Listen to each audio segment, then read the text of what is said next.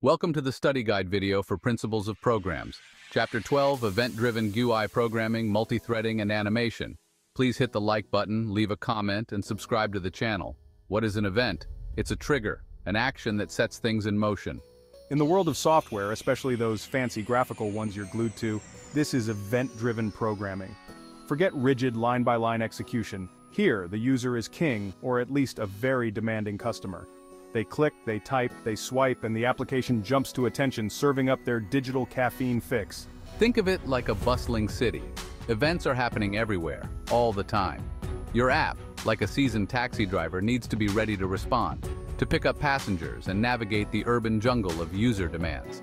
And just like that, driver relies on their trusty GPS, that's your code by the way. Your app relies on event handlers to know what to do when those events come rolling in. In the realm of software, events are like those little notifications that pop up on your phone, except way more important. They're the signals that something has happened. A button's been clicked, a key's been pressed, maybe even a timer's gone off. Time flies when you're coding, folks. Each event carries vital information, like a digital messenger pigeon. It might tell you where on the screen that click occurred, which key decided to get involved, or how much time has passed.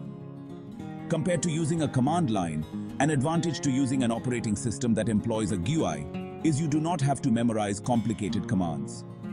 When users can initiate actions by clicking the mouse on an icon, the program is event-driven. A component from which an event is generated is the source of the event. Next, we will dive into the world of event listeners. Now, events by themselves are just fleeting moments, like that hilarious meme you saw and forgot to save. To harness their power, you need event listeners, the ever-vigilant guardians of your application.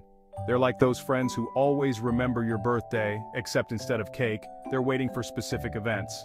An object that responds to an event is a listener. Think of event listeners as specialized departments in your app's bustling office. You've got your click department, always ready to handle those button clicks, such as right mouse click, mouse drag, and your key press division, diligently recording every keystroke. And of course, let's not forget the timer task force, keeping everything running on schedule. It's a well-oiled machine, all thanks to the power of event listeners. A button, text box, and list box are all examples of GUI components. GUI components operate most like black boxes. Next, let's talk about the principles of good GUI design. The interface should be predictable. No surprises are needed. The program should be forgiving. If the user makes a mistake, the program should not crash or make the user start over. The user should be able to customize applications. Pressing SC is a natural choice for canceling a selection. Programmers cannot change the class of a component. Using good GUI practices will keep your users happy. You cannot assign a component to a different class. Wireframes and storyboards are created before defining objects. A storyboard is a sketch of a screen the user will see when running a program. Animation in programming is kind of like that, but way cooler and more sophisticated. It's about creating the illusion of motion, of transforming static images into dynamic, eye-catching experiences. Think of animation as the special effects team in your app's production studio. An object dictionary is a list of objects used in a program. An interactivity diagram shows the connections between screens. A thread is the flow of execution of one set of program statements.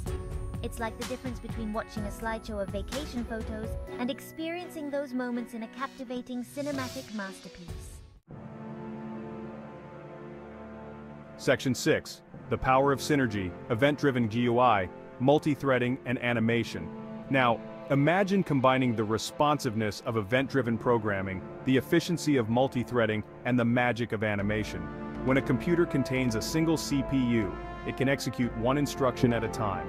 Multi-threaded programs usually run faster than their procedural counterparts. An object's horizontal position on the computer screen is its x-coordinate. You create computer animation by drawing a sequence of frames that are shown in rapid succession.